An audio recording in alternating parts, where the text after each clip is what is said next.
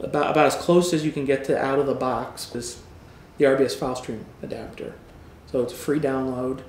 You have to install it, configure it. There's the client you have to install. They basically took the file stream capability in SQL 2008, wrapped an RBS provider around it, so you can plug it into SharePoint through the supported blob offloading mechanism.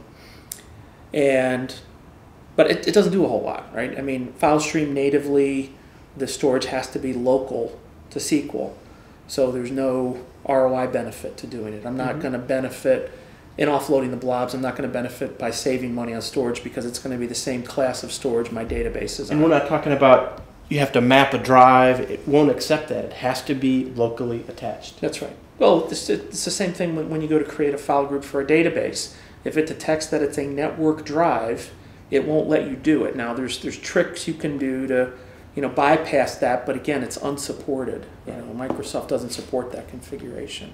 So I think we need to decouple the idea of file stream from RBS. Yes. RBS is an interface. File stream is an out-of-the-box capability of SQL. And file stream by itself is not supported as a valid method for offloading the blobs. In SharePoint. In SharePoint. They wrapped it in a provider so they can plug it into the managed RBS interface that SharePoint exposes, just like it exposes an EBS interface. They're very similar in how they're implemented and how we're invoked, and the information we pass back and forth. So, it is important to understand that those are two different things. And like I said, there's just not a lot there. There's no ability to encrypt, compress the content.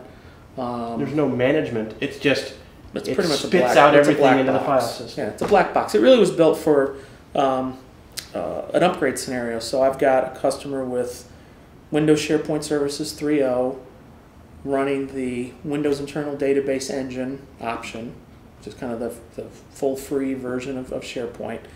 And they have more than 10 gigabytes of content, and they want to upgrade to SharePoint Foundation Server.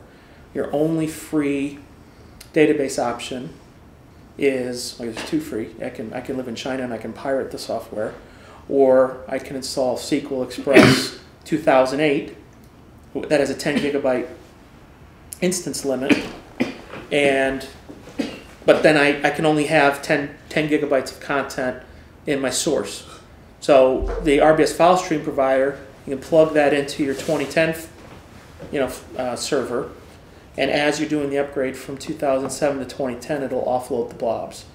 So if you follow kind of the standard 90-95% on average that we work with,